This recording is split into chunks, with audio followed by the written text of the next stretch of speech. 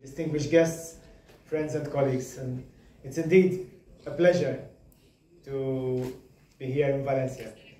It's a pleasure to enjoy the city, to enjoy the wonderful surroundings, to feel the vibrance, to feel the economic activity, to feel the welcoming spirit that there is in this city. And indeed, I'm very pleased, and I thank our Spanish colleagues for having suggested that we come here, because the scope of these meetings is indeed for us to be able to move out of our, let's say, usual surroundings, common surroundings, normal surroundings, to come to places like Valencia, to visit the port, such as of Valencia yesterday, and also to visit the wonderful incubation center, which we saw as well, and to learn and understand opportunities, but also challenges.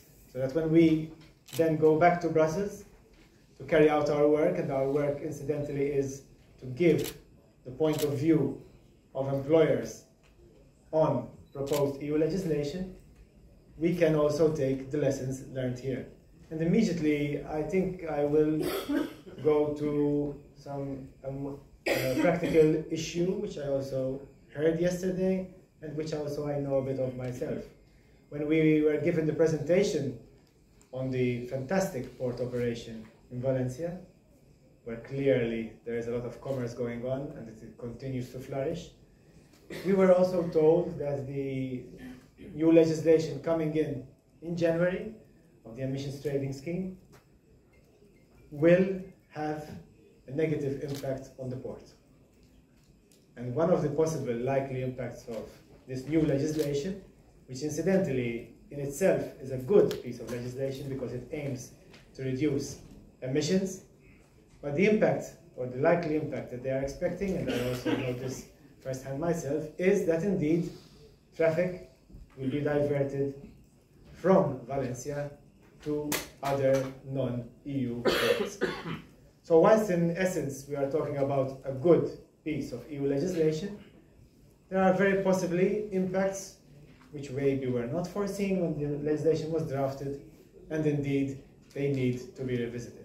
And this is exactly the kind of example of where you can have a good piece of legislation which could have a negative impact, and therefore it is our responsibility, and also together with the Confederation of Valencian businesses, entrepreneurs, to also voice our concerns on something like this. Also, yesterday when we saw the incubation center, it's a wonderful, wonderful project.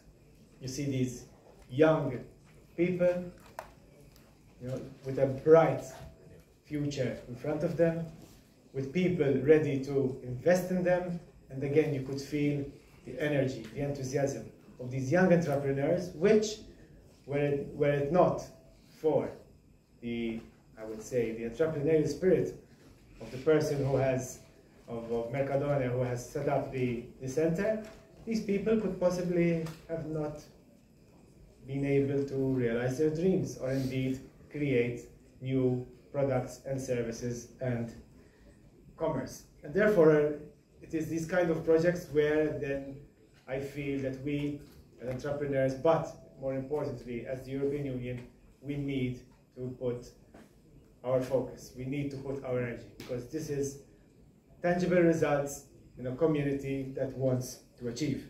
So, allow me also to formally thank the Business Confederation of Valencian Business Community, and also the Spanish Confederation of Business Organizations, the COE, who today are no longer an organization that we know, but today they are our real partners for co-organizing this event with us and hosting us today. And of course, I must immediately ensure to say a special thank you to our Spanish colleagues in the employers group, and especially to Isabel for the very hard work put in to organize this event. Allow me to quote something what Mario Draghi said recently in the Financial Times. And I want to quote it because I think it hits the nail on the head in terms of, comes to the point that we are living in a changing world where the dynamics have changed, and therefore we ourselves need to revisit maybe all that we knew before. the way that we used to do business, our expectations of how to do business in the future. Mario Draghi said, the EU's past model of broadly relying on the US for defense, China for trade, and Russia for energy have ended. Europe's low productivity, high energy costs, and lack of skilled labor need to be urgently tackled. And I think this is, again, brings me to the point of what our mission is as the Employers Group. At this very moment, our focus, as you all know, dear colleagues, and I have also had the possibility to share with the Vice Minister and also other colleagues, our mission at the moment is that we want a serious focus on competitiveness. We want to ensure that we create the right conditions for our businesses to be able not only to survive in this changing world, but also to be able to flourish. And of course, when we talk about competitiveness, we're talking about many dynamics, and one of the dynamics is indeed the single market. And I think we can easily say that the single market, for me at least, is the fundamental element of our European identity, and indeed is the foundation of our economic strength. If we have a fragmented, weak single market, then we will have a fragmented, weak economy, and we will not have any kind of level of competitiveness. And I think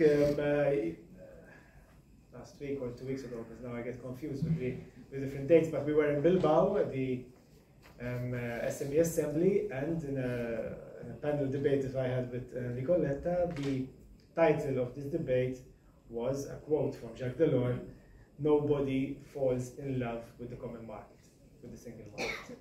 And my opening line, and because it is, I believe it, is how can you not fall in love with the single market? The single market gives us the benefits of the freedom to trade. It gives us the benefits of the freedom to live anywhere you want in the EU. It gives us the benefit of, and you can study anywhere you want in the EU. And also it gives us positive elements such as high standards of our food and high standards of environmental protection, etc. So I think we do not even need to question whether the single market is an important element for us, or indeed whether it brings benefits for us. But like any other significant asset, those of us who are in business know that the single market needs maintenance and also needs to be renewed as we move along. And especially now, the EU, we are calling on the European Union, on the EU institutions, on the member states to set a strategic course of action to recover from the consecutive crises that we had caused by the pandemic and Russia's ongoing war, both of which have exposed frailties in the supply chain, in the energy market, and indeed in our global dependencies. Strictly national responses, dear friends and colleagues, will fail.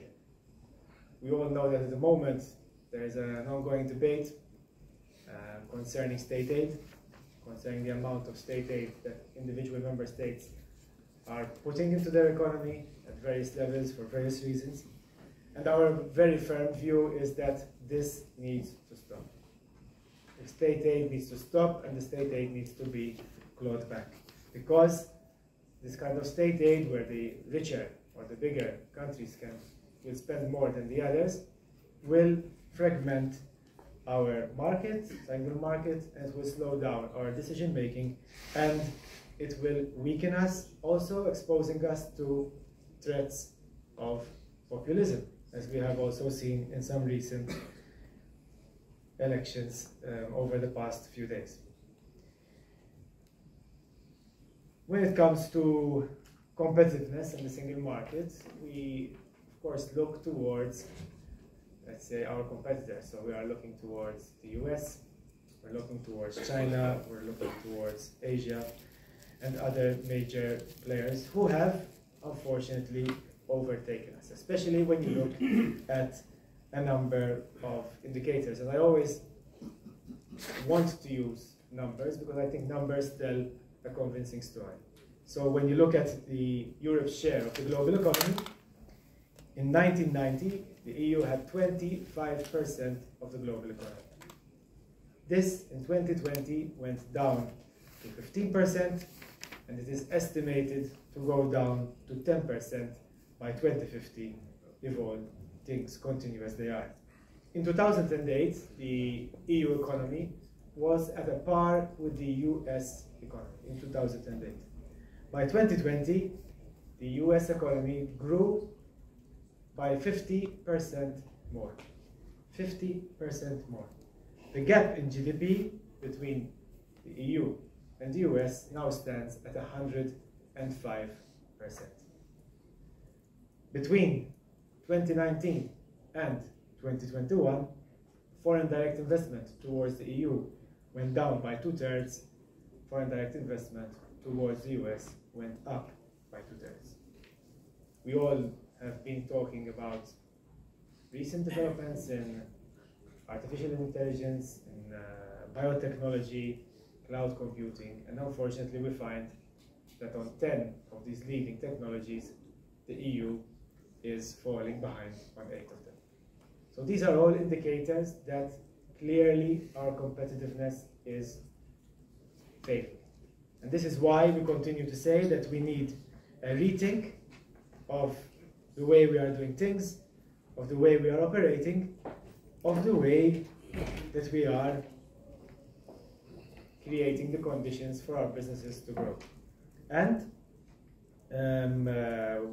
I would say one of the major items which give us a headache, which we try to all the time engage with the Commission and the Parliament in particular, concerns over-regulation.